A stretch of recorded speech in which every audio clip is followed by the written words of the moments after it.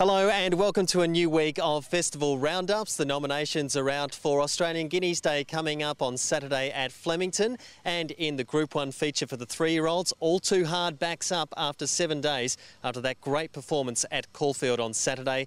There's 25 nominations in the Guineas. They include 5.5 Star and Philippi. Very pleased first up with him. Sort of landed too close and on the fence and got sort of outsprinted at the top of the straight, but was very strong late. So looking forward to getting to the mile and hopefully we sort of settle a bit further off the speed and get down the outside, which is the best way for him to operate.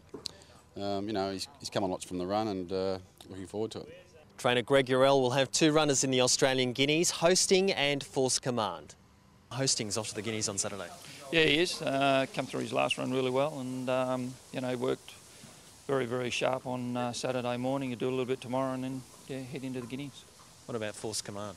Yeah, exactly the same. Both, I think it was said all the way through, they're hard to split, these guys, and that's exactly how it is still at the moment. All Too Hard being there is obviously a big hurdle to overcome. Yeah, it's a huge hurdle to overcome. So, yeah, look, I mean, it's going to be a very difficult task to beat him, certainly in the way he raced on Saturday. So, but, you know, these races, you've got to be in it to win it. And, you know, if we run second and third, I'd say fantastic effort behind him. In the Group 3 Francis Tressady Stakes, 16 nominations, including the last start winner Jolie Blonde, the visitor from Sydney Flying Schnitzel, and Peter Moody lines up with Thigh.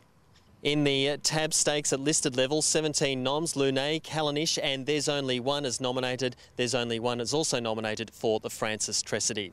Highlighting news tomorrow will be the release of the weights for the Newmarket Handicap coming up on Saturday week.